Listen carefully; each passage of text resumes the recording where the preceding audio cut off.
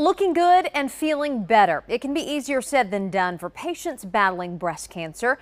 But thanks to a program here in the Metro, women going through the fight of their lives are getting invaluable support, one beauty tip at a time. You're just not yourself. It's like a whole nother body. It's not me at all. The effects of breast cancer treatment. Almost immediately my hair was gone. Just after the first treatment. Debilitating for the patients that have to go through it. I can't sleep at night.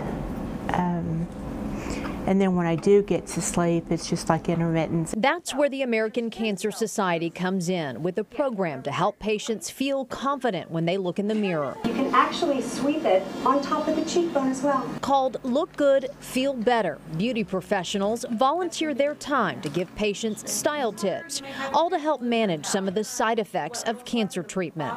The workshop helping support them physically and emotionally. This is a chance for these women to bond and really see that they have someone going through the same thing. Giving patients the strength to get through a trying time. I'm hoping to learn what to do and how to make myself feel better. Such a wonderful program. Each participant gets a free beauty kit to use during the workshop, as you saw, but they also get to take it home so they can try those tips out on their own.